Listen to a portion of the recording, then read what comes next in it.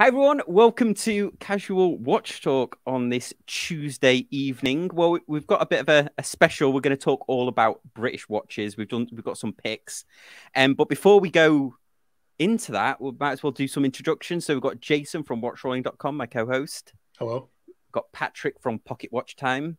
How you doing, everybody? And we've got a special guest, Mike from Zodiac Watches. Thanks for joining us, Mike. You're welcome. Good to be back. Yeah. We loved having you last time. That interview was really good. So check it out. Welcome everyone in the comments. Thank you for signing in. Well, why don't we do a quick wristwatch check? Patrick, I always start with you, but we might as well keep that as a thing. What are you wearing? Well, today I'm rocking the Dakva Army limited edition. My weird ceramic watch from a fun little manufacturer, and just love a good last forever indestructible watch. So great little timepiece. Enjoy loving it. Absolutely. Mike, do you want to follow that? Sure. I was holding my Zodiac Pro Diver, obviously being on brand, but a big part of my life was Bremont, so I just threw on my Bremont Norton. This is the watch that I wore when both of my kids were born.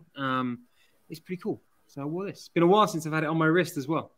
Oh, awesome. Jason, do you want to go next? I brought out my Sunday special to commemorate Mike joining us tonight. My Zodiac Zulu Oscar 9271 two-tone compression case. Love it. Very nice. Love it. And then thanks for everyone who joined my Whatnot live stream the other day, because I sold all my other watches. So I've got my Rolex here. And also I have got a British watch. So we're talking about British watches. I've got a CWC here, which is on this bun strap. But yes, wearing the old Rolex Datejust this week. Well, let's dive in here. Let's have a look there are more British. Oh, here we go. Some Mark says there are a lot more British watch brands than that. Yeah, and I told them to. Yes, stay tuned. Stay tuned. Okay, well, let's kick it off with. We're going to go through these. We're going to talk a little bit about the brand and why we picked it, and a little bit of history maybe on the brand. And you might see me get a little bit hot under the collar under some of these because I have some strong opinions on at least two of these. But anyway, let's get started. Patrick, you picked Fairer. Not I. Not you. Well, I picked Fairer then. I quite like Fairer. I know a couple of people in the on the Facebook group have got one. So Steve, who joins us on the live stream, he's got a Fairer watch. I just like what they do with color and everything. And I thought also their whole thing is Land Rover Defenders, vintage Land Rover Defenders, and they did a few of them up as promotional items. And during COVID, they actually auctioned one off for the nurses and stuff. So really cool British brand. Has anyone ever seen one of these in person? Mike, have you seen one? Yeah, and I know Paul pretty well. I see him out there on the scene, and we've spoken over the years. And I think he's one of the examples of one of the British guys, which I think he can stand next to all these different brands and be a friend to all. I mean, he chats there with Don from Vertex, and you see him at the shows. But when I met him, he was just a very intriguing character. He wants to learn. He wants to know. He's also very proud of what he's got. And the one thing which I loved, and I think this is a big thing for this conversation on my side, is that he's one of those British chaps that can talk transatlantically. It's not an easy thing to do. And the way that he has got his business really focused as who he is, where it's made, he's very proud of that. The quality is second to none. But I just love the fact that he can look to America and they get it. And that's not an easy thing to do. It's like a band trying to break the States, and he's got that #1 hit. They know it and they like it. Yeah, I couldn't agree more. I've often flirted with this idea of, because this looks a bit like that vintage Hoyer watch, but this is their mono pusher chronograph, which I think just looks incredible. I love a mono pusher. No, I think they do complications really well, and obviously they do that flex of color. All the color that's within it is grand. I love when they just do that one bit of color that makes something stand out, which shouldn't work, but it does. They're really clever that way. Yeah, I've always thought they look like cool. If you're a pretty serious person, but it'd be a cool, fun weekend watch or a pop of color or a vacation watch to bring along for you. Then they do a pretty, because sometimes people are understated with their personality. They don't want to be too flashy. I think a lot of their ones that are black with the color pops are really nice too. No, it's all about the color. Agreed. But when you feel the watches, you go, actually, bloody good. And I think that for me is massive as well. So, yeah, I need to get one in for review. I've always loved their designs. Next one on this was my pick. I picked and I interviewed them on the channel, and this is WT Author.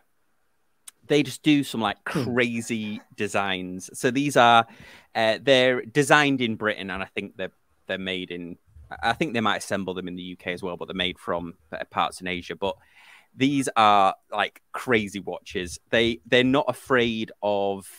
They're all named after years, and they're not afraid of. Basically, they started off as a Kickstarter brand, but they're not afraid of kind of playing around with different watch designs and all sorts of things. So, real crazy brand that it's one of those watches that it's probably not for everyone, but the person that does like it is going to absolutely love it. It's one of those cool brands that has that kind of thing about it. What's the movement they use? What do they have on the inside? You know what? I think they're NH35s in there, but let's have a quick look in here. They're either that or they're Miyotas in there, but I've never seen it and I've never heard of this. This is great to learn. Yes. Yeah, they're really passionate watch brand.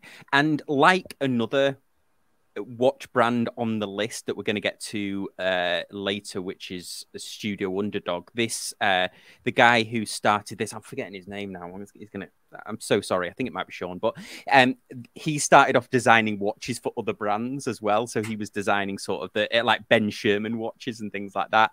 Right. And then when he started his own watch company, he just went mad. He took all of that sort of pent up thirst for design and went full on with all of these. And I think they look awesome. So where's this fella from? Where's this company from? They're from the UK. Yeah, they're from the UK. I wonder if I interviewed him, and now I can't remember anything about it. But there's a full interview. It would be quite interesting, and I've not thought about this, but just regionally, where's a strong part of the UK that's building watches? Because I look at somewhere like Scurfer watches up in the northeast, so you look at obviously Bremont down south, and you've got some of the periphery around there. But it's a small island, so it'd be lovely to see what you'd say is the BLBN of the UK. Yeah, that's really interesting because at the time there was a lot of watchmaking, wasn't it? Because Timex were making watches in the UK, weren't they, for a while, or certain models? But you can also argue that Rolex was British in some ways, you know. Yes.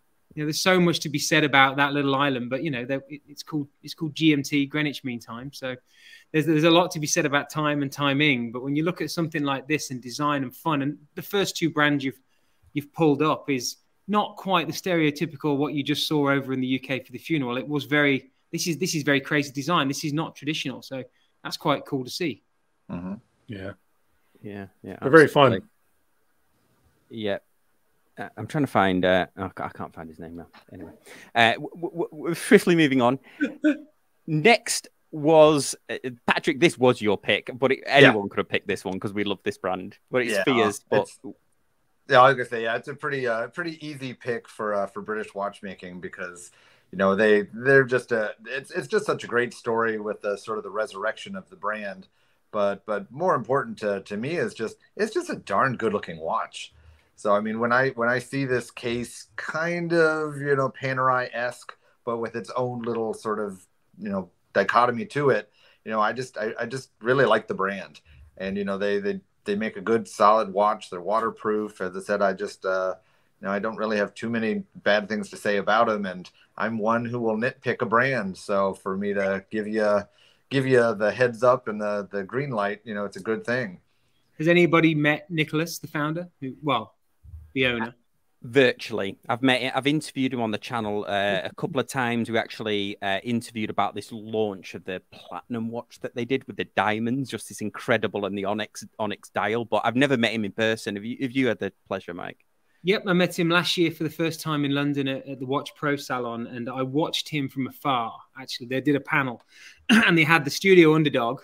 I had the William Woods team, and Nicholas was there. He was actually watching the panel. And they asked him some questions throughout, and he stood up, immaculately dressed, the most beautiful manners.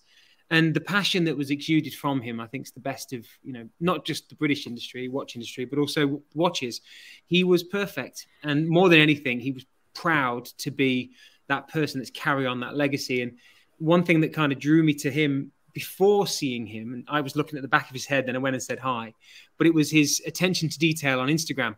It's not just the fact that I think we can all show some of our life on social media, but it was the bits of where he was and the pride of how he took a picture and where he was doing it, and bringing back some of the design elements of tables and chairs, and then enjoying life with half a pint. I'm just like, you are a fantastic fella. He can stay. Yeah, he's a really nice guy. I chat to him pretty regular on WhatsApp, and he's been on the show. He's been on the audio podcast. I interviewed him. He's actually going to come on the Sunday show as well. But yeah, I mean, just an incredible story that he was working for Rolex, wasn't he, at the time? And his mum he was round for Sunday dinner or something, wasn't he? His mum's like, oh, it must be in the blood because your grandfather or your great grandfather owned a watch brand, and they had all this stuff in the loft, all this archives of it, and then he span it back up again. Just incredible story. Could you imagine that? Yeah, could you imagine that? Your mom's just like, yo, in case you didn't know, and you're like, what? Because when I heard him interviewed once on a podcast, and I had no idea who the company was, and just listening to his story and listening to him talk about it, so I go look up the watches, and I'm not a big, you guys know, I'm not a big dress watch guy yet, but when I heard his story and the family legacy and stuff, I was like, and I looked at their stuff, I was like, man, if I ever did get a dress watch, like something I wore on like super serious special occasions, I feel like Mike says, the attention to detail on everything he does, the design elements are just so classic, but you can tell they're not like throwaway design elements. No. And I heard on a podcast recently, he did a launch with Top of Jewelers in America, and Rob said the reason why he loved him so much is that he knew he got off the plane from the East Coast after traveling from the UK, and he'd already stopped before the meeting to set the time to Pacific Standard Time, just so all the watches look perfect. And I'm like, that's very Nicholas, and that's quite impressive, and also slightly intimidating. Like, that's proper attention to detail. We can all be. Yeah, absolutely. And then this is a tie-in with maybe a future pick of yours, Patrick, as well, wasn't it? Because this is an incredible watch, isn't it, that they made recently? The collab. Yeah, I mean, this is probably on top of my last year's best of the year prize, if I had one to give, because Garrick is another choice of mine in terms of just wonderful watchmaking, because I just think it's so cool that they make bespoke pieces. They only make about 50 watches a year.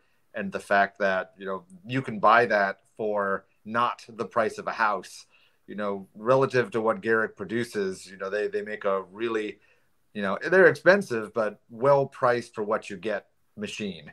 And, they took one of their more cool models with the open, escapement there, and, partnered with Fears, which put it into a bit more of a rugged case, added the water resistance, put some extra flash and some presence on the dial, and really made the best of both worlds.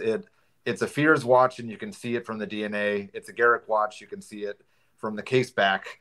And I just think that's really neat that they played in the sandbox so well together, and truly made probably one of the best watches of last year. That's great. Yeah, I was chatting to Nicholas after this, and I was like, "Wow, this watch is incredible." And he says, "Yeah, the only problem is we immediately sold them out.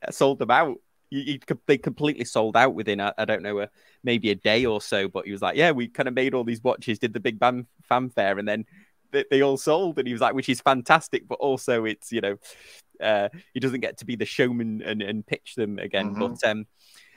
But awesome brand. We'll get Nicholas on the channel, and if anybody saw me just go slightly red, then it's because the guy at WT Author, I couldn't remember his name, is actually called Sam.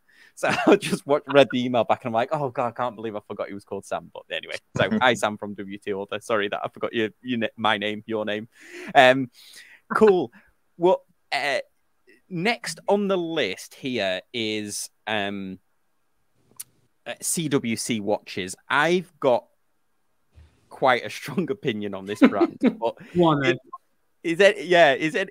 Well, so CWC was British military. They were British military issued watches for quite a while, actually, up until around about the 90s. And now, because I did a Freedom of Information request, and they actually, I think they're using Citizen watches now. But anyway, but they still do provide this watch to what's known as the SBS, which anyone in England will know, but it's the Special Boat Service, which is the sort of naval arm of the SAS.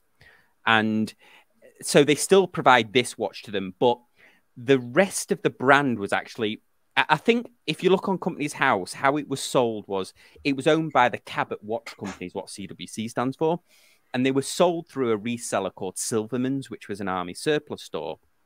And then at some point, Silverman's bought CWC out. And then they hiked the price of these watches up like nobody's business. I mean, the G10 watch, as it's known, which was the issue one, that like tripled in price over the space of like 4 or 5 years. And at one time, I was worried that that greed was gonna kill this brand off, and I would still think that, except I think over recent months, I would say maybe the last year or so, maybe due to the pandemic, their prices sort of leveled out a bit. So now I think that they're actually not bad value. You can get the mechanical versions of these watches for around about the $1,000 mark, the $950, which I think is about right for what they were. So I would be a lot more down on them were it for the fact that now their prices have leveled out. Is it just price? Is it just price that made you go down on them? Yeah. Because if you go back on the way back, what it felt like, this was my perception of it. I felt like that Silverman's bought the brand. They knew how historically important it was as a British brand, and they just like dialed that thing up to 11. Because if you go back on the way back, you can actually see the entire Silverman's website on the way back machine, and I've got some screenshots and stuff because I was going to do a video on it, and then I decided not to because I still want the brand to do well. I don't want, just because I think negatively of it, other people shouldn't. Because I do have a CWC watch that was issued, and if you go back on the way back machine, even like 6 or 7 years, these G10s that they're selling for like £399 were like 89, and you used to be able to pick these up at antique stores like all the time. I used to go to antiques fairs with my mum, like we're talking late 90s, and they were like 40 quid on eBay or whatever, and then suddenly overnight they went up to, you can't get these on eBay for less than £300 now. So I was worried at one time that a great British watch brand with an incredible military lineage was going to be destroyed by greed. And I think that's settled down now. I think it's settled down quite a bit. But I would encourage people to check this out because I think that the quartz ones are still expensive, but I think the mechanical ones and the quartz ones are probably they're worth it if you like that history, and they're extremely well made, and they have like. This is the one brand that I saw on the list, which is when you said before we pressed record, this is like, got an opinion on these. I'm like, well, now I know what it is. I've also got this little brand here that I can look at and go, wow, there's a lot to be said about a brand that got to a certain point. The quartz crisis almost ruined it, almost took it in a different direction. I'm a massive fan of what they're doing in terms of consistency with style. And I do think that you find your way in terms of pricing. But I do think that when you were part of that dozen watches that were supplied to the Allied sides, you got a place in history that can never be replaced. Yep. And I think that when you look at maybe the difference between some of the brands, even with Zodiac at the time in the 90s or the early 2000s when Fossil took it, it was a different brand. It was a different aesthetic. I think the one thing I love about CWC is you always know what it is, where it's from, what it meant to history. And I think that what they're doing now is getting it right. And we've always got that kind of size and thickness and what it should look like in terms of stereotypes. This has never changed. It's always going to look like it. They do loom right. They have spacing of dial right. I love the large numerals. Loom's good.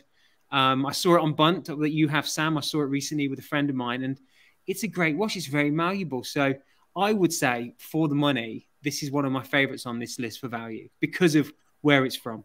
Yeah, now I think that if you look back even over the last couple of years, the pricing was all over the place. I think now that they've settled it, now it's at the right level, I think, and you could argue that maybe they need to put the prices up to weather a storm or something, financially. But now I think that they're back at about the right price, and there's some real gems in there as well, like the quartz pilot watches. And the thing with these as well, Mike, is that it was the quartz ones that were issued, wasn't it? It's not like there was mechanical ones issued, mechanical pilots ones, but if you want to get an exact one that was issued, the exact watch, it is the cheaper quartz version that was issued.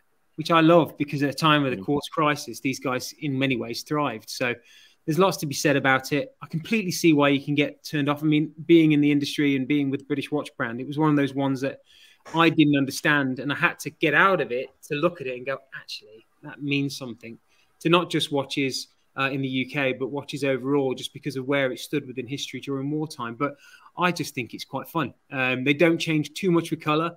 It does exactly what it says on the tin. And I think when you look at some of the instrumentation or how it sits on people's wrists, I'm putting this quite close to the top of this list.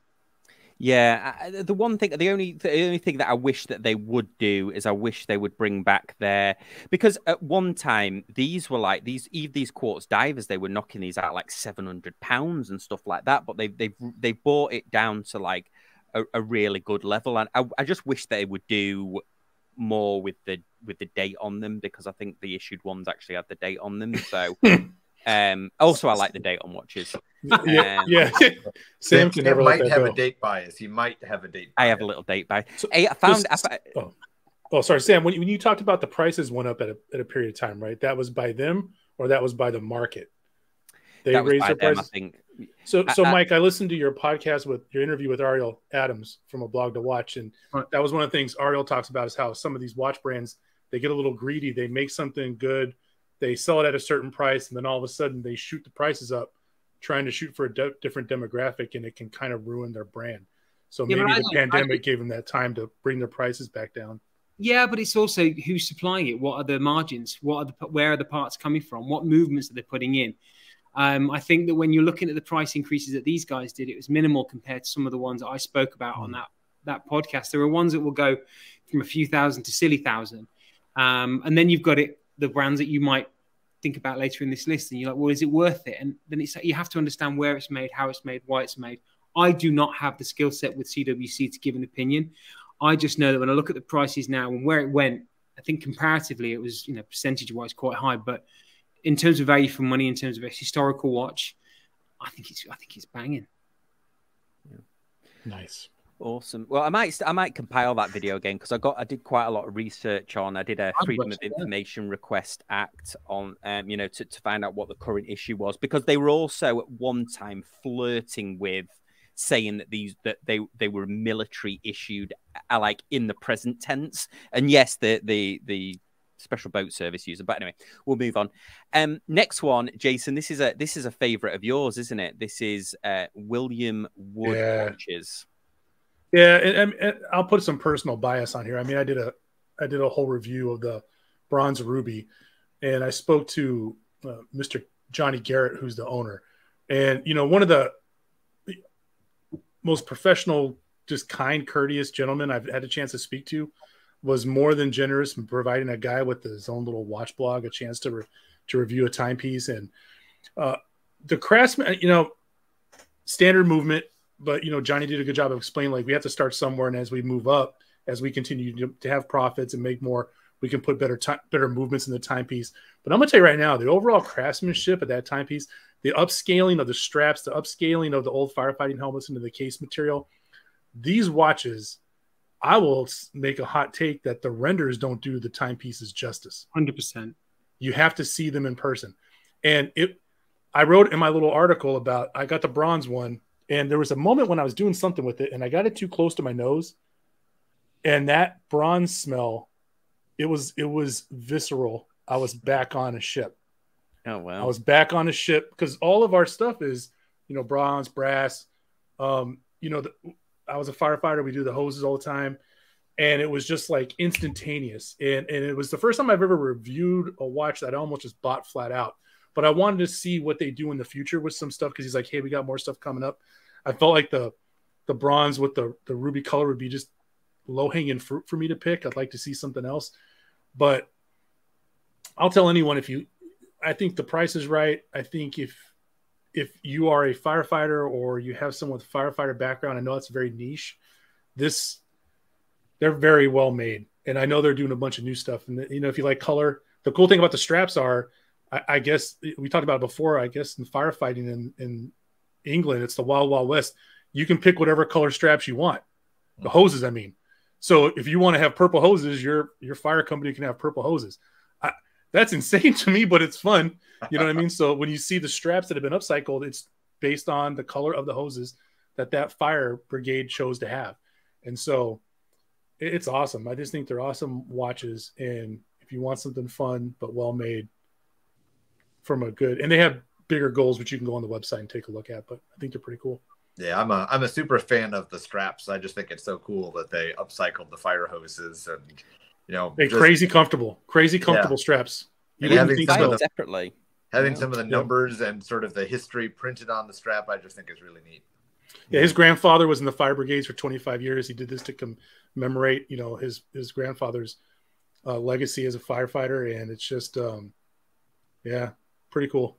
I met him a couple of times. I met him at Watch Pro when I saw him do his thing, and I went over and said hi to him in San Francisco, and we hung out for breakfast in Chicago at Wind Up. This is where you get to meet some of these people. The one thing that I love about Johnny and this brand, and this is a complete compliment to him, is that he's open for growth.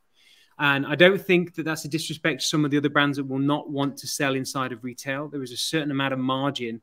It's quite difficult to go from selling yourself to going into the wider world. I think he's got this ambition, which really excites me as a watch person. I think it's really lovely that he's got a balance of, this is a very niche story, but we all get touched by the firefighting community. We've all got our own heroes, and I think we all as kids think about wanting to be one. But what he does, I think really well, bypasses some of the niche, maybe the naysayers, the people that will go, well, is this just a shtick? Well, if you meet him, 100% no, but I think that genuine passion and reason why he does it comes through in the watches.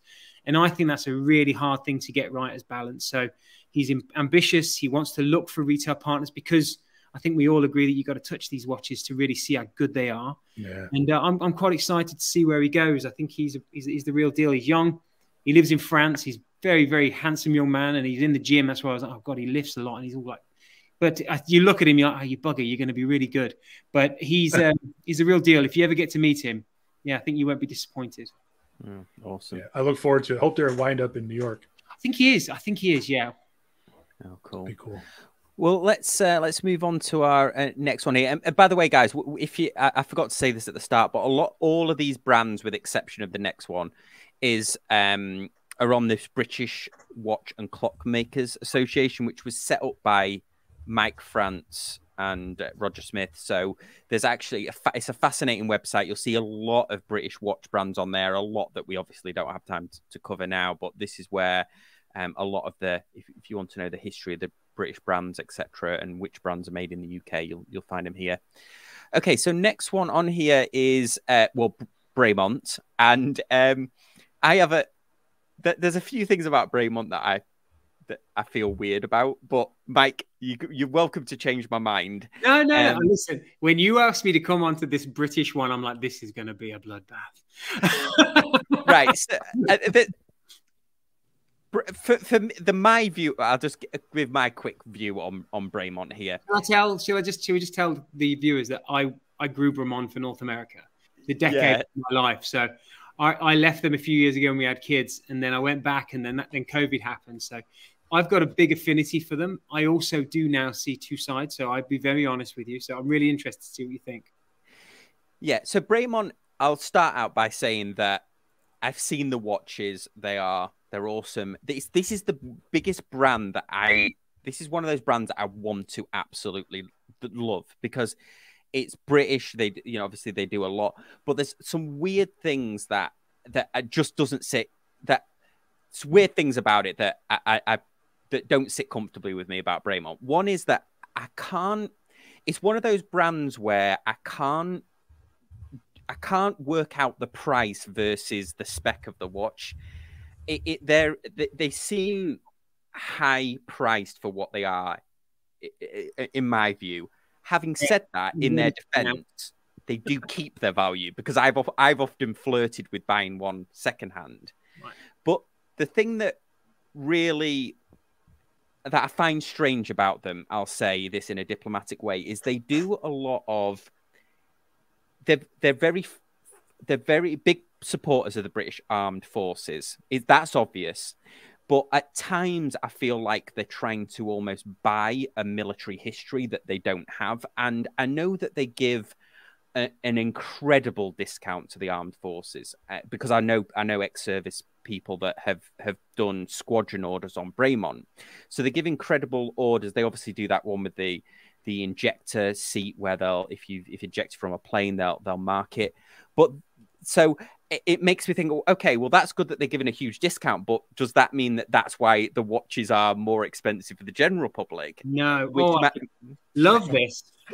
Yeah, and then the second one, and this is probably the one that makes me feel weird the most, is that they do military watches that commemorate periods of military history. They do a Second World War one. This one is probably a great example of this, and this is the Gurkha watch, which, if anybody's not familiar, the Gurkhas, the Nepalese army, they fought with the British military for, I think, First and Second World War. Same with the Sikh from the Indian armies. The Sikhs fought alongside the British in Second World War. So there's a real affinity for the Gurkhas and the Sikh army in British military culture. But they'll make a Gurkha watch like commemorating the Gurkhas here, and then it's like $3,000. And you wonder, serving Gurkha soldiers that earn the same wage as the British soldiers, so it's not a lot of money. And like the Second World War watches they did to commemorate periods of the Second World War, they invited a lot of Second World War veterans, but the watches were like $7,000, and you're thinking, well, what are you celebrating? Where it's this is probably a generalization, but where it's likely that the person or the people that you're celebrating with this watch likely couldn't afford it, or at least justify the price. So it's like, are they trading off? Are they celebrating, or are they trading off the IP? So that's my view on it, and that's why it's some of the watches I feel weird about, but I like them in general, and I want to love them. So, Mike, feel free to change my mind.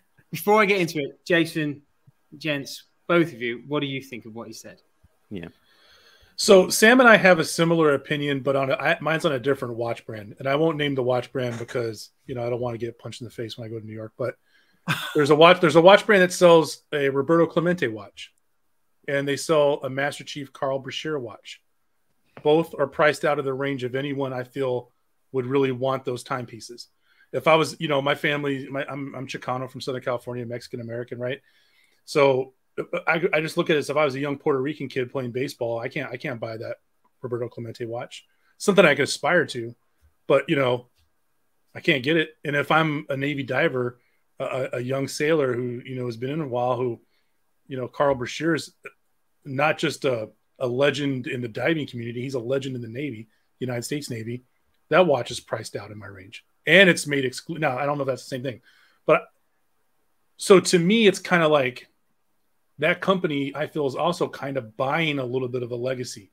They weren't around. The one with Carl Brashear. The other one. Right. So now here's the thing. I'm going to defend both of these brands now. I've got an answer for both of you now. Yeah. And you might be right, because, we don't know the ins and outs, but those of all, because the thing is, I could go buy the Carl Brashear right now if I could find one, or the Roberto Clemente, but it's kind of like the poor kid in me never leaves. He's never gone. He's always there. No. And it's just, it kind of feels funny, I guess, to me. And I don't know enough about Bremont, but that's where Sam and I kind of agree on one thing. And maybe it's because I'm American and Sam, has, I don't know. And I could be totally wrong. I could be off base. I'm open to. I think when somebody feels like you both do, you've got a very valid point. I would also say that there's a second side to it, which I'll get to in a second. I want to hear the third opinion before I. Yeah, Patrick, go. Yeah. Well, I'm a very opinionated chap, but I will say I don't have much of an opinion on Bremont. Yeah. The only real thing that kind of soured the taste for me on Bremont was their introduction. They came in, and at least at that time, they were making some very gimmicky watches with like a piece of an airplane as like a rotor or something like that. And anytime a brand does that, it usually sets off so is your watch not good enough to stand on its own laurels? Oh, this is going to be a 3-5. I'm going to fight all three of you. Okay, I'm okay. Well, please. And, the good news is over the last more 10 years, I think they've kind of stopped the gimmick, and that's good. So as I said, I might need to give them another shot because they came into the scene and I was kind of like, why are they doing that? But I haven't really heard the gimmicks. Now it's more just they're on watches and watch, brand and good movements and et cetera, et cetera. So I think they're adjusting and righting themselves, but they just haven't made anything that catches my eye. I mean, I say very often in my world of watches, it's just a watch. And most of the time when I look at Bremont, there's nothing there that makes me go, ooh, that's interesting. Right. So that's kind of how I feel about them now is they're just humdrum kind of normal watch. They're good. They might be a little pricey, but they don't have anything that makes me like peek and go, ooh, why'd they do that? And that's kind of like where I picked the Fears and the Garrick. I mean, like that collab is gorgeous. And, it's so unique. And I look at a lot of Bremont's watches and they just kind of look like everybody else's watches. So my bad is they kind of made a bad entrance. I know they're improving themselves, but they haven't made anything that is unique enough that makes me say, let me notice this brand. Yeah. And Mike, real quick though, but Patrick, I've known Patrick. He has a very, what I would consider elevated understanding of watchmaking. Patrick's background comes from pocket watches. Patrick's owns some, what I would consider very high horology timepieces, and not just on price, but on the movements inside, his understanding of the movements. Right. Like every time I talk to Patrick, I learn something that I have to go back and actually digest for like 20 minutes because I realize I don't know anything. I'm just throwing that caveat in there. Because Patrick's following Patrick. I've been seeing what he's been doing, especially since we went on the podcast last. But I think that your first statement, Patrick, was the one that resonated out of all three comments the most. Mm-hmm. Yeah. None of these watches meant anything to you. And I think that's one thing which I think for a lot of these watch community people out there, where they'll find some of the bits that you guys talked about and they'll turn them on or turn them off. But for you to look at it and go, it doesn't mean nothing to me. That's where they've done a bad job for someone who's as detailed as you. The one thing that no one talked about was the movement. One thing that no one talked about was the materials that go around the movement. All that you guys talked about, all three of you, was either things you didn't like in terms of a price, the misunderstanding of the military, going back to your point, Jason, with Carl Bashir, and then that understanding in there. And then obviously the limited editions. I'll start with the limited editions. When Bremont first started, they had a great chronograph, a great dive watch, and a great military watch. That's to do with the ejection seat, Sam. That watch was tested beyond any other endured watch at that point. It was put on a Martin Baker ejection seat, and every single person who buys or who gets ejected gets a special price to buy a red-barreled watch with your ejection number, and that seat's never failed, and no one has ever died because of the seat. It was huge. Yeah. They did the MB version of that, which you could buy, but you weren't allowed red. I'll get back to that watch in a second. The dive watch and the chronograph were fantastic. Every single year, a few years after they started, what they wanted to do was showcase the passions of Nick and Giles. So they came out with a watch where they were given or acquired parts of materials from something really important. And every watch that they did, massive proceeds went back to that partnership or to that project. So the first one was the EP120, which had a piece of, it was called the Spirit of Winnipeg. It shot down 16 Nazis during World War II in the Battle of Britain. And that piece of material needed to be replaced anyway. And they put it inside of the watch. It was part of the rotor. That watch was at the time was, I think, $9,000, and it sold in the future for like $40,000. But most of the proceeds of the big part of the margin went back to keep that plane flying. Then they did one, which was the P-51, which did the same thing for the American Mustang, which is incredible. Those two watches are, for me, untouchable. I have this watch. I wore this on my wedding day. This is called the Victory. This is based off of the pocket watch that Lord Admiral Nelson was wearing when he was shot and died at the Battle of Trafalgar. This middle barrel is made of copper that was from the nail that held the ship together. The back of the watch has got oak where Lord Admiral Nelson was standing when he got shot, and the brass, when it lines up with etching on the back of the case back, becomes his seal, and the words around on the wood says, "Thank God I have done my duty," which is the last thing he said before he died. This watch was $18,500 US, and a massive portion's got that ship still going today, and it's a museum piece. They carried on doing that. They did it with the DH-88, which I've got here, which is the last and probably the fastest plane to get from England to Australia at the time. Incredible watch. I've got a few. I'm very lucky. But the misconception, I think, is the big problem from Bremont, is that someone like you guys maybe don't understand it, the genuine side of it. And it's because they have so many of them. So when you go to your particular example, Sam, with the military side, a third of their business, a third of the entire brand of Bremont are squadron watches, and they do not give them a discount. It's complete opposite. They price them appropriately for that squadron to buy into them.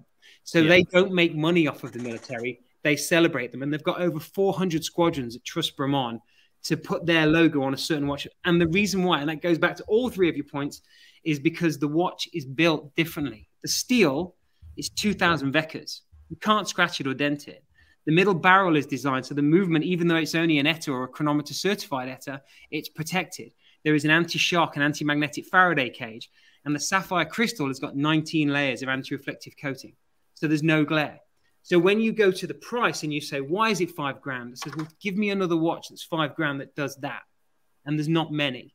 What Bremont doesn't do well is explain what they've put into it. They try, but there's so much noise because there are so many projects and so many limited editions that if they just kept with, and this is my personal, beautiful, hopefully honest opinion, that the dive watch, the chronograph or the three-hander and the military watch, they're pure.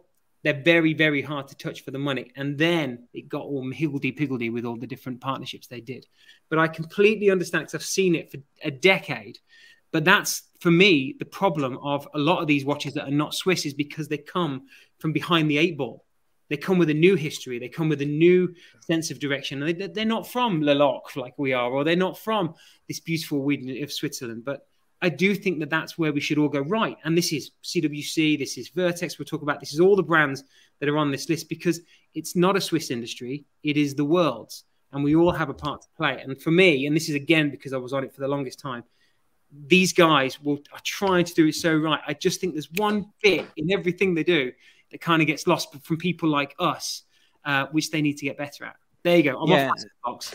No, and I agree with you. They've definitely face-palmed on a few marketing things, haven't they? Like twice they've been caught saying things are in-house when they're to them, yes, they designed it and everything in-house, but it's not in-house, mate. And then I think with the whole COVID thing where we use that example of Fairer where they auctioned off like one of their iconic Land Rovers, and then Bremont was like, "Oh, we're gonna sell like a £50 wristband with Bremont on it." And you're like, "Is this like are you advertising Bremont here, or is that money like?" So I think they could, like that Gurkha watch, for example, that I was just looking at there. It says a portion of the proceeds, a big donation is made to the Gurkha Foundation. Okay, well, what percentage is that? You've definitely changed my mind on it, and I think you're right. I think they need to talk more about the innovation because, to me, I just look at the price. They used to, but now there's so many projects. I mean, we had one year when we sponsored the America's Cup. We had Jaguar, we had Boeing. I mean, these are three incredible things, but it got so loud. And I said this again with all the respect. If Nick and Giles were standing here now, it would be difficult in front of your audience, but I think it's the right thing. Is that we, as this particular junction in terms of the 700 watch brands out there, and it's a newer British brand, I would say that they should have maybe held back a couple and just spread it out. And it's tough because there are so many stories within all these brands that need celebrating. But I really truly believe that it's just about that marketing. It shouldn't chase the dollar or the pound, chase the brand growth. And that was always my job with them. That's what I loved. And it was always bite the nail. It really, I wish, like you, I want them to be better, and it was the biggest part of my life. Yeah, I definitely will own one. There's no doubt about it. They do keep. That's the problem, is they keep the value big time on the used. So that is a huge advantage, which is an advantage certainly that my favorite brand on the list, Christopher Ward, certainly doesn't have the luxury of that happening to their their watches. But yeah, I mean, we've got some great comments here. Somebody's asking, how are two British lads up at this time of night because it's a school night, and it's because neither of us actually live in. And then yeah, so somebody's put, I feel there is a way to do limited editions while keeping the price lower for making it achievable for people not familiar with watches, which I think is that, I suppose that was kind of my point with I think it just really hit home when they had those World War II veterans there, and they were like, oh, we've created these watches, but they're like $9,000 a piece. Well, yeah. Though, I mean, I had it. They did a watch with Bletchley Park, the place that Alan. Oh yeah, yeah, and they with the code breakers. And I actually drove a lady called Jean Valentine from Henley-on-Thames to Bletchley, and I've never been so intimidated in my life. She was 93 and she was sharp as a tack. She just verbally destroyed me for the hour drive and then squeezed my bum when I got out. But it was the thing that we did, and I say this I love this one, is that when you see how much that watch cost, none of them would have truly been able to afford it, or at least maybe not. But what the watch did is it gave back to proceed to make sure that particular hut where Alan Turing broke the code stayed as it should. So certain things that sometimes get missed in translation or lost in translation, and sometimes these projects should be designed for the people that have got the name on the dial or the project. But I would argue, and this goes to you, Jason, I didn't get to you on this one, that the Carl Bashir and all those different ones is, I don't know if those particular people who own that watch would have ever maybe even heard that story. I would say that there's a lot of the percentage by that type of watches that can keep that story going by the collateral that's in the package, by honoring the name that's on it. And yes, it's expensive.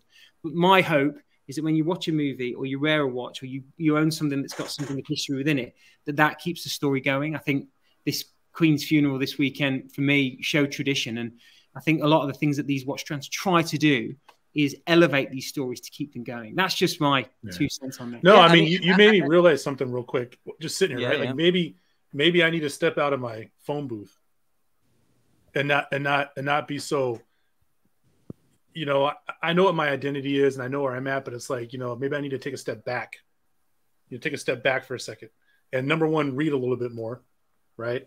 Because I easily could have probably read some of the stuff about Bremont. I can't put it on Bremont to tell me everything I need to know about what they're doing.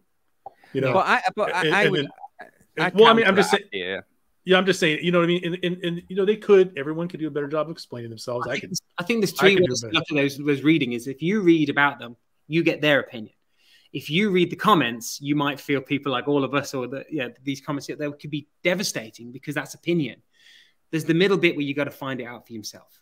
Mm-hmm. And I think for me, when you hold a watch and you say to the sales associate, why is it like this? And then you understand it, you can take it for what it is. And at the end, I would always say, it doesn't matter what anybody thinks if you love it. The tough thing about this day and age of media and blogs and comment sections is that you go with hearsay and what's quite cool. I mean, we had a comment on one of the bloggers the other week, and the first comment was negative. And so people went, oh, let's just be negative. I know that if that first comment was positive, it would have been the other way around. It's just the way of the world. Mm-hmm. Yeah, I think actually to your point, Jason, I think Bremont, the bits that you've told me about Bremont now, and I follow watches a lot, and I knew every mishap that Bremont, any face palm, like, little silly things they do marketing, you hear about that straight away. But I mean, Alan Turing's like the pride of Manchester. I had no idea that they had a Bletchley Park watch, because I would have probably been that would have been on my rate. I would have perked up straight away if I'd known they'd done something that was inspired by Bletchley Park and Alan Turing. I had no idea. But the little wristbands and stuff that they do, or when they're sort of like, oh, we're building something for F1 cars, but it's just, anyway. Yeah, I think they could be doing a better job of it, because the Williams side of it, it's Silverstone, it's the home of British racing. They had people that work for Williams that help develop the metals that go into building the cases. But it's so clouded because there's so much being talked about that it can be missed. Do you think it's a lesson for newer watch brands, Mike, to be like, maybe you got, slow down so you can tell your stories? Like maybe you're putting out so much good stuff physically that your words can't catch up to your production, and then a lot of that gets lost. I don't know where this is in the list, but when I think about Don, I think about Vertex. That's completely what he's doing. We can go there. Do you mind? Do you mind if I say a couple of bits about? Please. Yeah. The Vertex brand is again a bit like the CWC. It was a watch for the Allied size. It was part of the Dirty Dozen. But what I love about Don is that he is one of the most interesting men in the world. He should be the Dos Equis commercial. He is the man. And he's got his history in cars. He's part of Tesla. He's a pilot. He's right now in glorious Goodwood doing what he does in these wonderful cars. He lives all that's right about luxury and engineering and Britishness. He just oozes red, white, and blue coming out. And I love him for that. I first got turned onto Vertex by one of the Instagram posts. And it was actually a post of a B-2 bomber. And it was a post and it had all the red dots all over it. And it said, please correct me if I got it wrong, but it stayed with me in the way. All the dots were there was where the plane got shot. And so it said that the engineers, when the plane came back that flew, instead of concentrating on the places that were shot and had holes in it, they got to concentrate on the bits that weren't shot, because obviously it got home for a reason and it can get beaten up. So it's always to look at something a bit differently than what you first imagine. And I went, bloody hell, that's really good. So I messaged him. I just said, I've never seen that perspective before.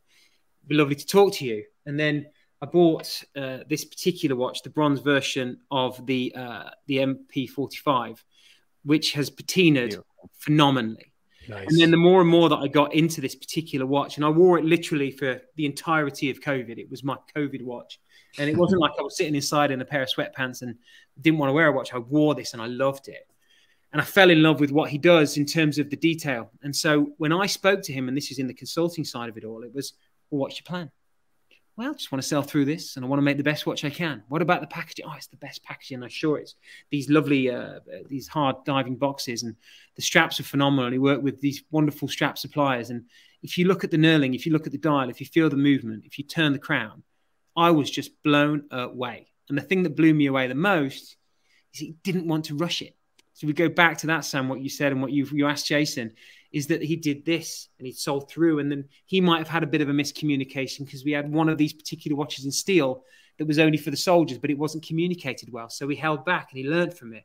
I think that this is the best example of British history, quality, leaning into the Swissness of this industry as well, with using the best you can in terms of materials, but then also realizing that his family history was part of a very iconic part of this world. And the new dive watch that he came out with, I don't know if you've ever held one, might be the best watch for the money in the world. I've never, the M60 Aqualine, I thought that was incredible value. I mean, if you feel the heft, if you see the loom, if you see those hands move around, but more than anything, I bought into Don, I bought into his pace. I thought it was grand.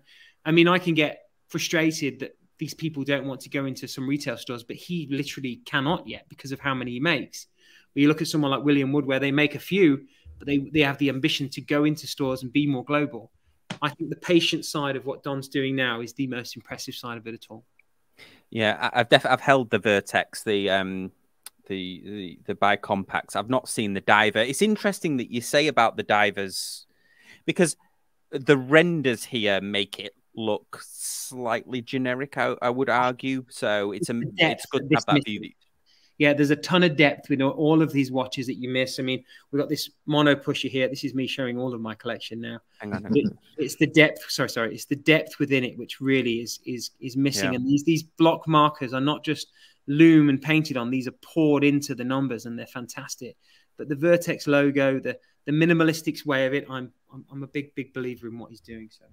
Yeah, somebody's made it. The Roar of the Tiger's made a good point. The high quality is for naught if you don't communicate what your product offers above all others. 100%. Yeah, I think that's important though to remember. Though I don't know. I mean, are any of us perfect? Like, if we go back to a baseball reference, are any of us 5-tool players?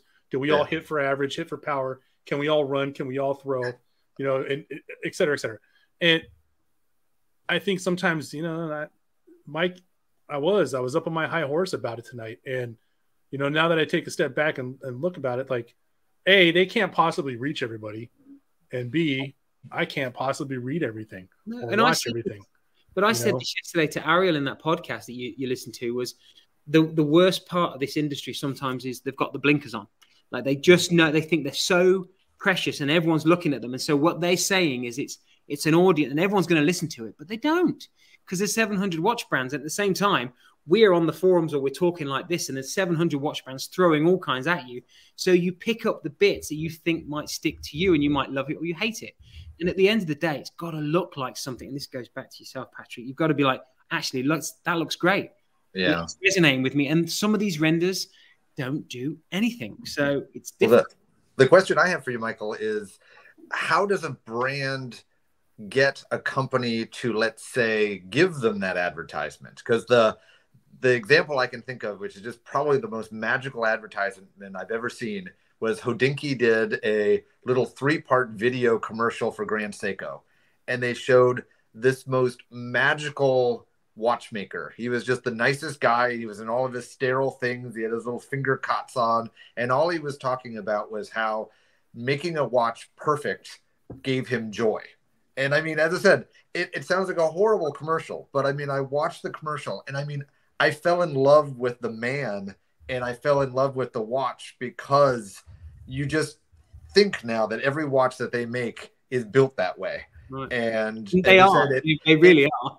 Yeah. And I mean, it makes you just want to hug the watch. And let's say, going back to Bremont, if Bremont kind of made a video that kind of said, you know, not only do we have this history 100% there or not, but we do make a really good watch, and they kind of showed it.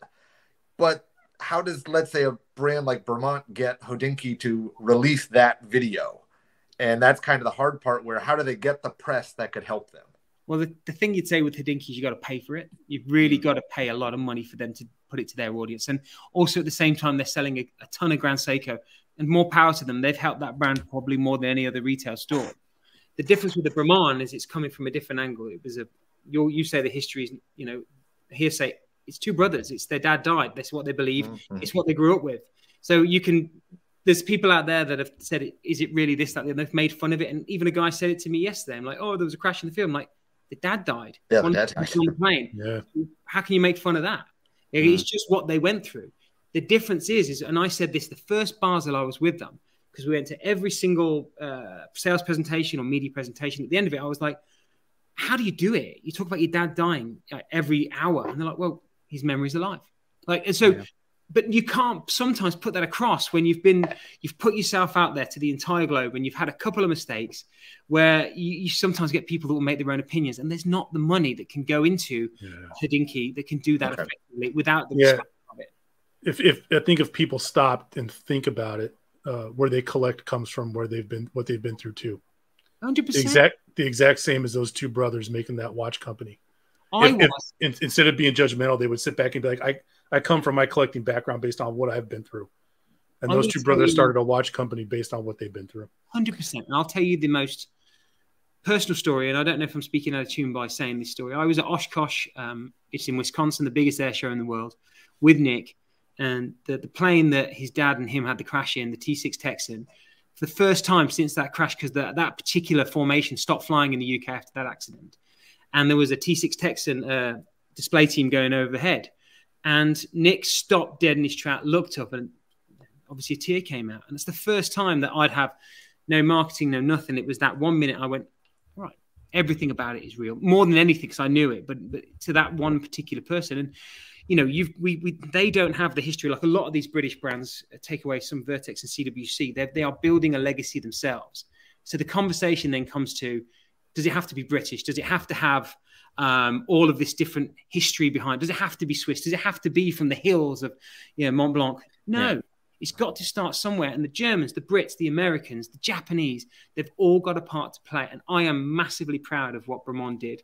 I wish it was better. I wish it was more well ran in some of the things that they've done decisions wise, but you can't knock the fact that the two boys that started it, they got a dream, they've got to a point, they're making the watches in the UK. If you've ever been to the wing, it's incredible. And I went to the first Christmas dinner and there was 9 of us, and I walked in there last year and there was 140 people and no one knew who the hell I was. And I was like, that's fine. I mean, we sat down at one meeting, this one little kid was like, so do you know much about watches? And I'm like, a little bit. Have you heard of Bremont before? I said, I'm leaving. But it's all hearsay and comments and how we feel about it. But for this particular brand, more than any other brand on this list, it is so controversial. And I think it's because they're ambitious. And I would also say, as an English guy that's lived in America, maybe you'll agree with this, Sam, we are a cynical bunch. And when somebody gets to a certain level, we're also really crap at bringing ourselves down. And I think that's one thing we need to learn from maybe the American psyche of bringing people up. And I truly believe that. So, yeah, no, exactly. As a whole, Jason, as a whole. Yeah, so somebody put a good comment here. Said sending off pieces to reviewers on YouTube is a great way to get good videos and publications out there. I typically watch, and that's right. I'm only tiny, but I don't know any other reviewers that have ever been contacted by Bremont, big ones that have say, hey, do you want to borrow a watch? If Bremont rung me and said, hey, do you want to borrow a watch? Yeah, no problem. Lend it me for a week or whatever. I've never heard of them doing that for any YouTuber. They'll go on, they have their favorites. They'll go on, Ricky at Scottish Watches. They get on very well with him. But I've never seen a reviewer review a Bremont that they don't own. So, well, I that was a few years ago, and I don't know what the policy is now, but it's all about the availability.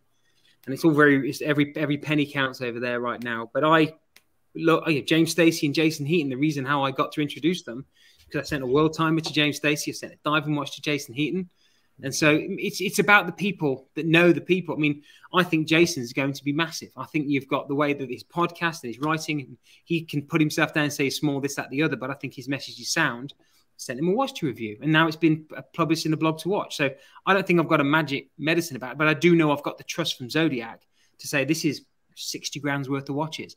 Give it to the people you think can make a difference. It's a huge part of our budget, but I truly believe it's the right thing to do. So I think that's a really value point. I think they've tried it. I think they also, again, you've got that blinkered thing about it where they feel like everyone's listening, and they're obviously not. So yeah. That was a brilliant, whatever, how long that was, and I'm so sorry. We're actually no, and if everybody's still in the comments, we normally go for an hour, but I'm happy to continue because we've got some other good brands to touch on. If everybody else is okay, I don't know, Patrick, are you all right? Time? Yeah, Jason. All right, well let's go through.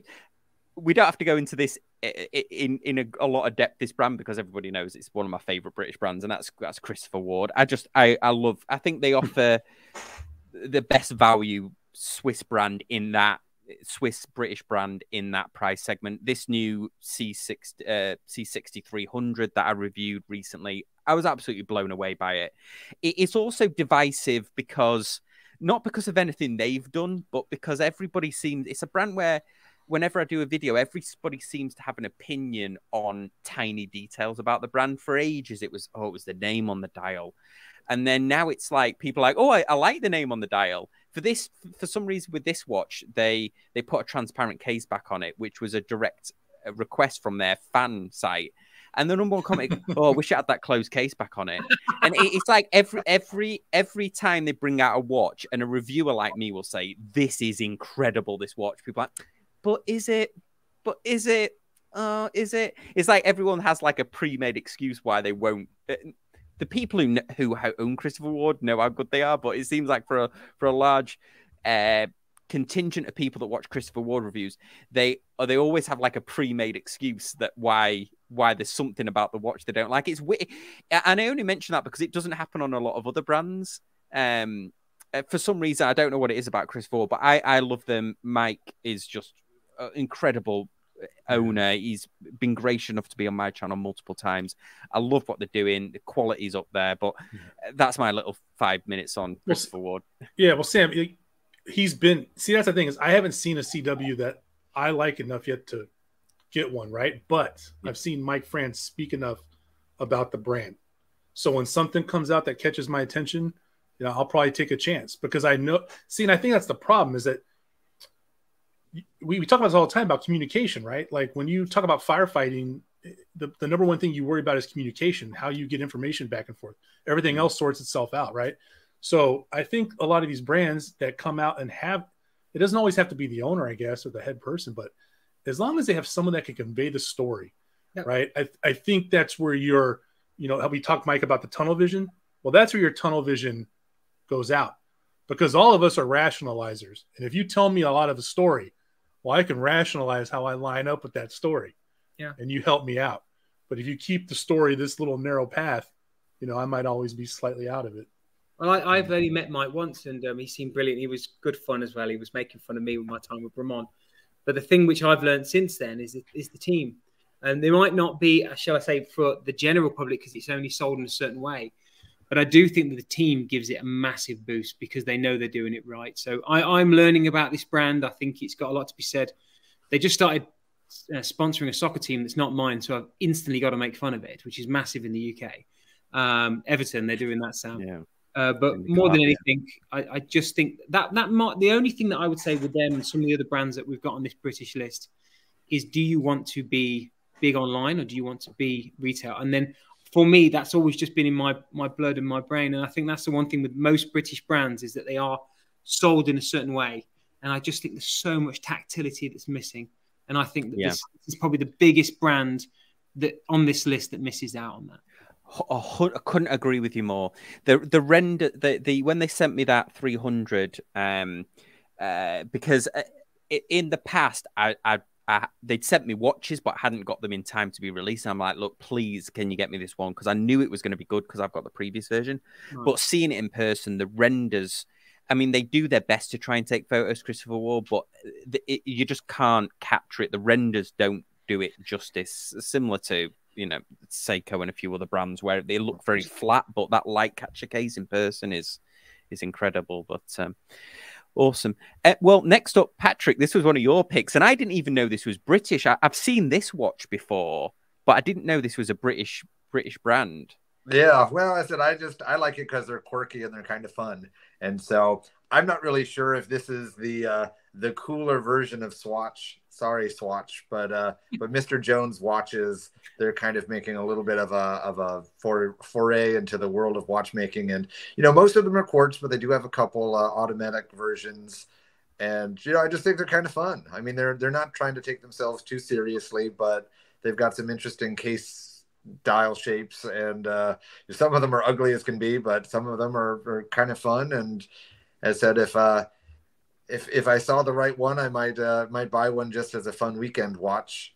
And yeah, I said just wanted to put something a little bit more fun and with a little more personality than the standard fare we're seeing here on the English list. Because you know, the English list, I was impressed. I mean, when I actually looked it up, I was like, I really actually didn't realize there were this many British watches. Yeah.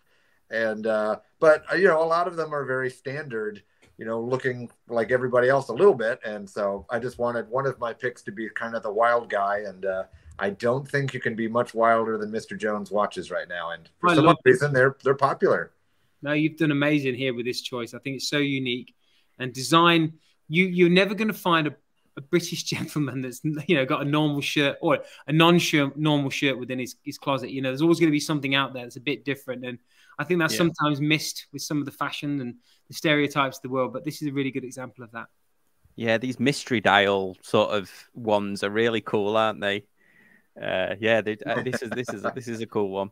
Yeah, I listened to a podcast where they interviewed the owner, and it was interesting to hear his take and why he does what he does. They're fun. Yeah, absolutely.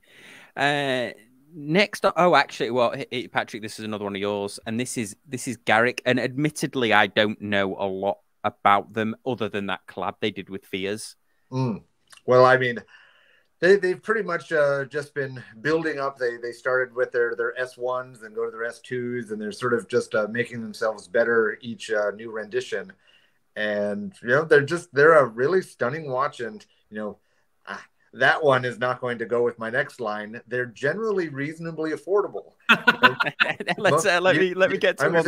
You picked the most expensive one, but you know, they've got some that are pretty much kind of in the $10,000 club, which for a pretty much a handmade, hand assembled watch, I mean, it's actually a pretty reasonable price point.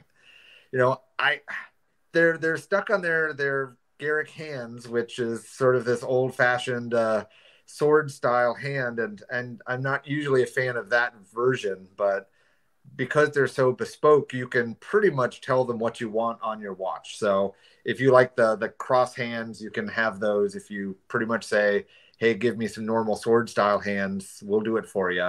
Is it all custom? Mostly custom. I think they've got a couple that are sort of prepackaged, but you know, they started as bespoke, and I think they're becoming less bespoke, but they still, you know, will take your orders. Do you know how many they make a year? 50. wow. See that? Oh, wow, really? That's awesome. Because I get that. But I mean, the price point is huge. Yeah. So, I mean, it's that, to get a watch manufacturer that makes 50 watches a year and to be able to get a watch for, as I said, there's some with fancy materials that go into the 20s, but I said their baseline model is, about 10,000. And I mean, how do they pay their bills? I mean, that's not a lot of watches and not a lot of money for the corporation to make. And, I think it's just really neat that you can get a bespoke watch, and they make very elaborate dials. You can see some of the guilloche work, and, the movement, if you can find a picture of one, they're just beautiful, works of art, the movements themselves. I've never heard of them, so I'm 100% invested in learning more about this. This is great. Yeah, and so they're just really just clever, all movements, and they're all their own designs. So it's just an in-house made by just a handful of watchmakers. They kind of remind me of like an Oaks and Junior. So where they're just a really small team, and they're making something that's pretty unique out there in the watch world. So as I said, I admire them for it. And I said, when they made that Garrick Fears collab, if they probably didn't sell out so fast, I might have bought one. But I had to get permission from the wife before I make a purchase like that. And by the time I was able to say, hey, by the time I was able to take her out for dinner and butter her up a little bit, they were already gone. Wow. Awesome. Well, next we'll go to this is Sam's asking whether we have mentioned Schofield watches yet, and Sam is also from Manchester, so we'll jump to that one next. We'll do a request.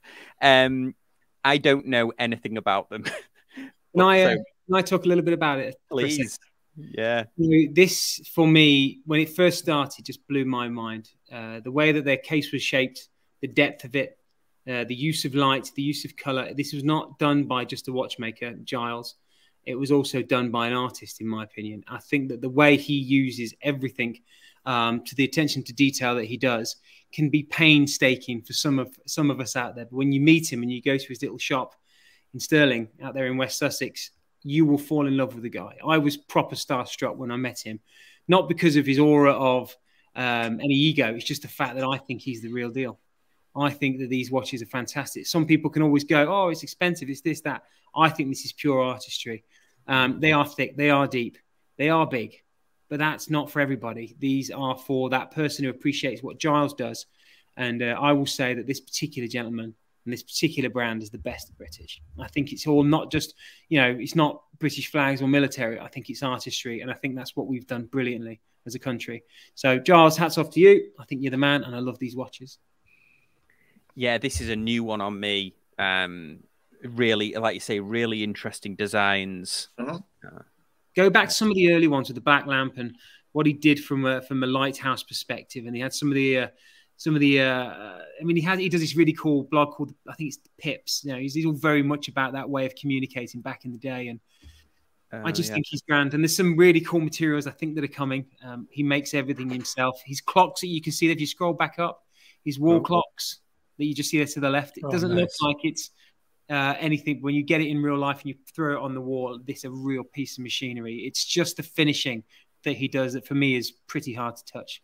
Giles, I think this is like the one thing that's struck me the most, and I'm going to try to take from here, is that I just need to have access to some stuff, because it's been the game changer for me since I've started collecting, is that once I have access and I can see and handle something, I've had opinions go up, I've had opinions go down, and not necessarily down from a negative aspect, just, okay, that's not something I would want, but it's great.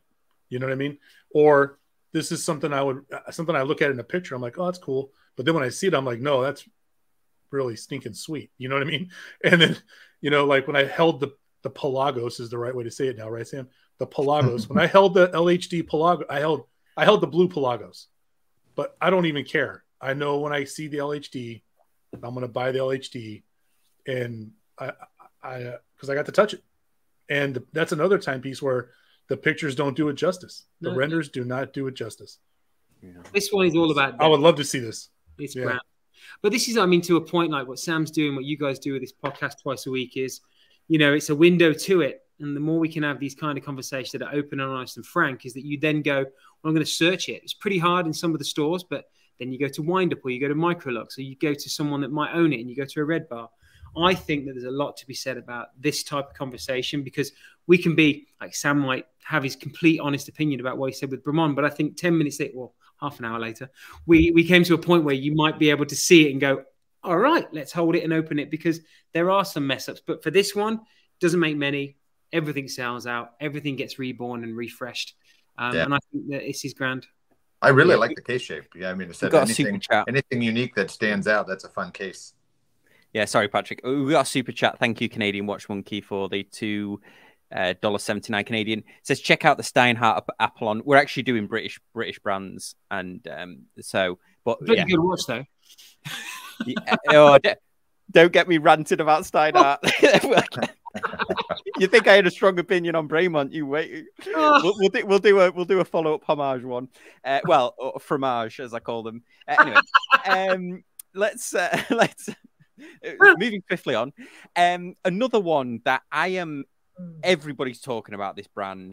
I've not seen one in person, but Mike, I think hopefully you have. This is Studio Underdog, is it? It's Studio Underdog is the brand, I know that. But have you seen one of these in person, or have you met Rick? Yeah, I met Rick, and I've held the watermelon version, turned the movement, had a feel. I think that, and this is, yes, my God's honest opinion in this particular watch, I didn't have it for long enough to really understand it. I mean, obviously I'm with Zodiac, so there's tons of color, and I know that you got the strawberries and cream, and they do these colors brilliantly. And the thing that I like about the color is how they've used not just the two colors, they've used a patina kind of feel to it. So every single one of them has a lovely freshness, playfulness. The movement is not incredibly expensive. The watches are not incredibly expensive. Yep. What I do love about him is he's very genuine, and he's a very humble young guy who started from literally nothing on this, and he's got a fandom and a following which is deserved. It's all design. These movements, the style, the pricing suits it. When you get that design, it just makes it feel so much more than what those few £100 might mean. So I just think that he's absolutely smashing out of the park.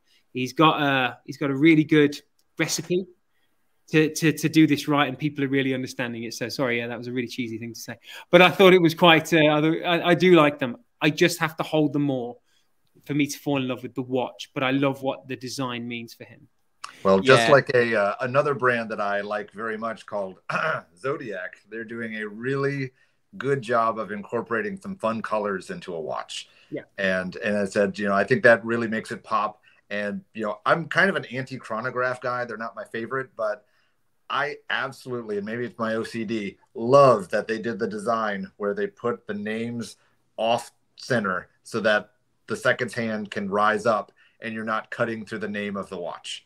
Because that's my biggest pet peeve of all chronographs, is that you've got this stick in the middle of your emblem, in the middle of your branding.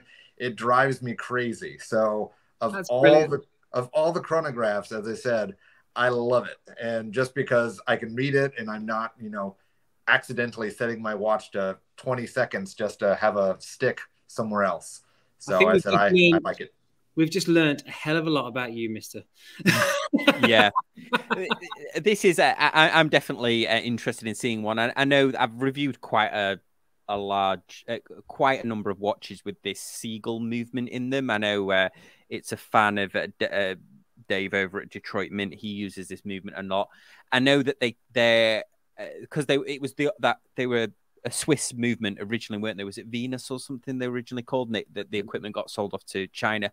I know that it's difficult there's lots of companies making them now. So obviously he's sourcing them from a legitimate place, which is always where you worry about that movement. But this is definitely like high on the list. I know people talk about this brand all the time. So looking at this video, I've never seen the website. Yeah, it's amazing video. The quality of these videos is unbelievable. Yeah. Mm-hmm. I had to fall in love with how it's designed and the colors. And that mink chalk chip one is number one, wanting me to look at the watch, and I want to go to the freezer. Like that. Yeah. It's incredible. This almost like this is like the Avengers, isn't it? With when he snaps his fingers and the watch. Yeah, he does an amazing. That's a lot of money's gone into that CGI. Yeah.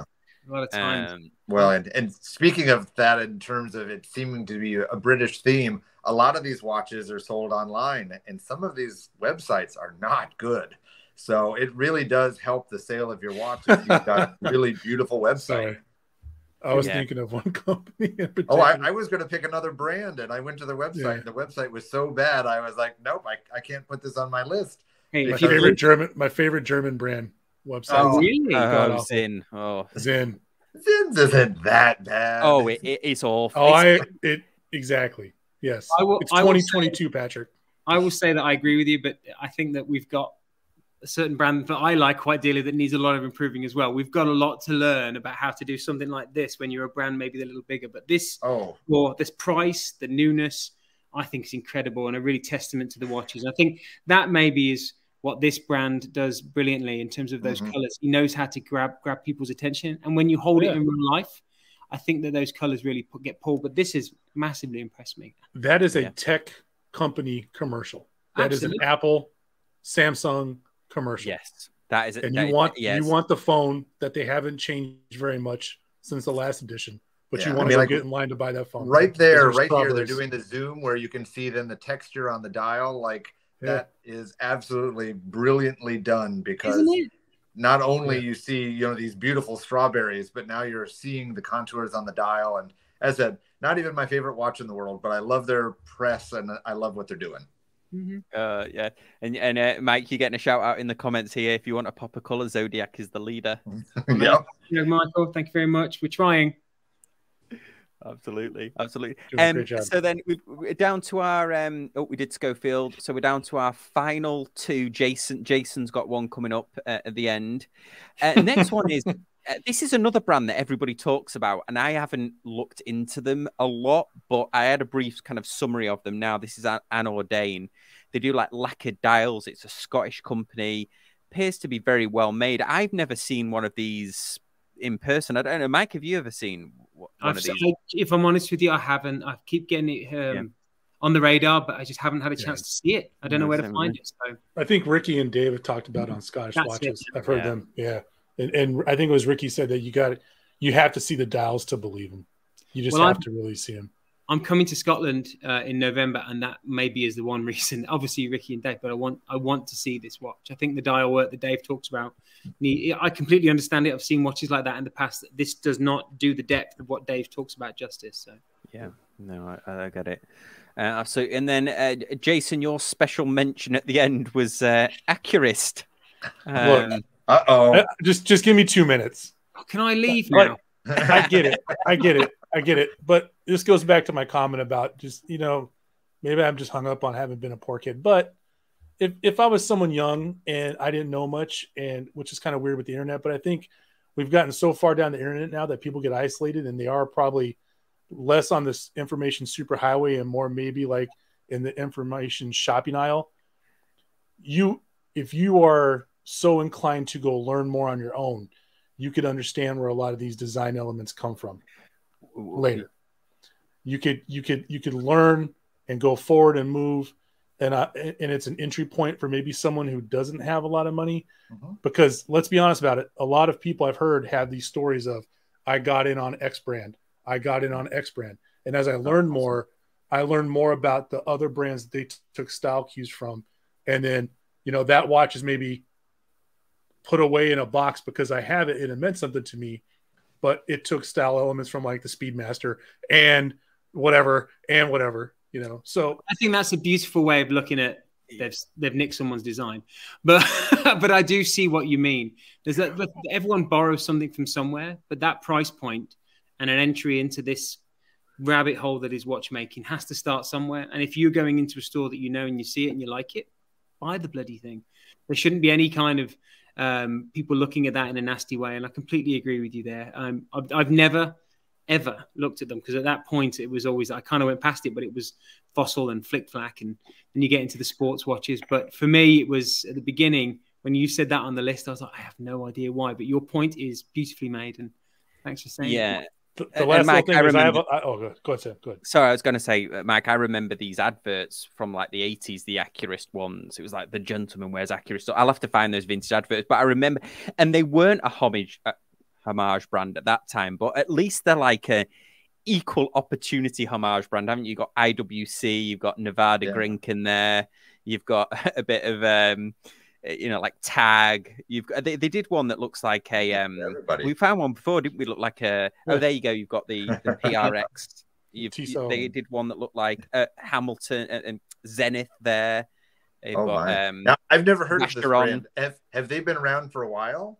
They're I remember them from the 80s when I was growing up. So, sorry, Jason, I cut you off there. Mid no, it's I'm pretty sure we're getting close to being done. But my last little nugget: I have a Fossil watch that sits in my closet that I bought. Me and my wife, when we purchased our house, we went to the mall because I didn't know anything about watches, and there was this really nice black Fossil watch. It was a chronograph, and it had a cool textured, half matte dial. And they engraved it for us for free. Wow. I was in and out for like $200. And I've been researching, just looking at the dial style element, or the watch's style elements. And I'm going to do a full article on my blog, because it's my blog, about that watch. I'm going to talk about what that watch means to me and how that watch is never. And I'm going to take glamour shots of that stuff. I'm going to put up the lights. I'm going to do the whole 9 with that thing, because it's never going to go anywhere, because it's the day that I got the house with the woman I love, and it'll forever mean something to me. And are there some Speedmaster elements in it? Yep. Is there some other stuff that I don't know yet? Yep. But it's pretty cool. And it unknowingly got me into watches, because I remember looking at the dial of this thing. This is really nice dial. It's cool. You know? Do you remember the Fossil, like the British, I think it was British version of it, Storm watches? Were they British? Yes. Yeah. They were huge, weren't they? Late early 2000s with the big fat sapphire crystals on them, like the bubble. The one that had the camera lens turning to open it up to see the dial, all that sort of stuff. Yeah. Mike, can I just finish with just back to Jason? Yeah. I'm in the Fossil headquarters, obviously, where I am, and they do it right. I mean, it might not be everyone's cup of tea, especially in this world of watches that are in this particular level of price or complexity, shall we say. But what they do bloody well. And Costa, who owns Fossil, he's older gentleman, more money than God, but more class than anybody I've met in this industry. He just said, well, we hope it will be somebody's first watch and maybe somebody's last watch when they buy it for them when they're a granddad. And I'm like, that's great. And everything in between is Americana and design. And I'm like, good man, stick where you are. Yeah, and Jason, somebody's just done a real blast from the past for anyone that lives in the UK. That it was Accurist that sponsored the talking clock. You remember that, Mike? It's like the time sponsored by Accurist. Yeah, so you phoned 123 on the phone, and it was the time sponsored by Accurist. So there you go. On that bombshell, you've hit on a bit of British history there, Jason. Can I ask the panel just the one last question? Because I'm a big believer that this is a world's industry, but what do you think as two Americans of British watches? I mean, obviously these might not be everyone's wheelhouse, but what do you think of the industry outside of Switzerland? Do you think it's got worth? Do you see it more than just a flag or a place? Do you see it as a valid part of the industry? You can go first, Patrick. I've got an easy answer for you. I don't care. Yes, that's the answer, though. So, it shouldn't matter. Yeah, I mean, I said I have watches from every major house manufacturer, country. Like, that isn't what gets me. And I mean, even kind of what we were talking about before with even history. History doesn't really get me. Like, I don't care if you're the first dive watch. If you're ugly, I'm not buying you. I don't care if you're the greatest this. I'm going to buy you if you've got something innovative, if you've got something cool, if you've got something unique, something that makes me go, ooh, I like that. Yeah. And, whether you're made here, there, anywhere, looking up today's homework of British watches, I realized that some of these watches were British. Like, I had heard of Mr. Jones, but I didn't know they were a British company. Like, to me, it was just a kind of a new hipster swatch, and I was like, oh, it's British. And I did know Garrick, and I did know obviously Fears was British because they tell you all the time. But I said, to answer the question short and sweet, it really doesn't matter where you come from. If you make a great watch, I'm going to buy it. Okay. Yeah, I mean, for me, the more and more I get into this space or whatever you want to call it, it's coming down to relationships now for me. I mean, I had a whole podcast episode about that that those are the real grails, are the relationships in this whole thing, you know. And I haven't seen one that was, I mean, the fears, some of the stuff that I've seen in theirs, I mean, those things are great, but the fact that they're British, I think, well, I've seen them in videos. I've seen Nicholas in videos, and that whole thing matters to me because it's like, man, like this guy puts himself that together. Like, I put myself together to go to work, but I don't put myself together like that to go to work. And so I look at him, I'm like, man, but I also would like to live somewhere cool enough to where I could put myself together like that to go to work because I'm always warm. But just to piggyback on Patrick, it doesn't really matter. If it's cool, it's cool. If I like it, I like it. But the more and more I go, the less money I spend because I'm only going to spend my money on the relationships that I build because I want, if we talk about these being stories, right? Vessels for our stories, then I'm going to put some stories in my vessels and I'm not going to have 25 of them. Not going to do it. Not for me. What about you, Sam, as an expat? How do you feel about the British watch industry from afar? Yeah, I I'm a big fan of Christopher Ward, but that happened where I think they had a turning point for me where their design language shifted, and that's when it changed their mind for me. And I think it might have been around about when Christopher Ward himself actually left. But so I love the CWC because it's British, and like I said, I love the idea of Bremont. I love that they're a British brand. It does mean something to me that they're British brands. I think, yeah. So definitely interesting brands that we've covered. It does mean something that it's a British brand to me. Yeah, I would say. Well, you know what? Straight after this podcast, I'm going to go watch the Great British Bake Off, just to remind myself of home and look at my Bremont watches and the things I did in the last 15 years. But yeah, absolutely. Can we have a whole podcast one time on crumpets? Because I really want to know the truth. What about? Am I getting robbed? No, of toast or not? Not a real crumpet. Have a real crumpet. Stick a ton of butter on it and tell me that your life's better. Okay. You can get crumpets. I've seen them over here. I've seen crumpets. I want a crumpet with this British person, Sam. Oh, well. Eating a crumpet by myself is not going to do anything. New York. Let's go and have some crumpets together, Jason, at one. Okay. Let me. We'll definitely at the Wind Up Watch Fair. I'm gonna check out the flights now. Awesome. Well, that was absolutely fantastic, and thanks for everyone. The vast majority of you stayed with us. We went a little bit longer. Maybe we should just do longer ones in general. Thanks everyone for being. They were just waiting for the flight. Yes. Yeah. No, absolutely. Awesome. All right. Well, thank you, everyone. Very much appreciated. Thank you to the panel, and we'll see you on Sunday's show. Thanks. Thanks, everyone. Good night, everybody. Thanks for joining us.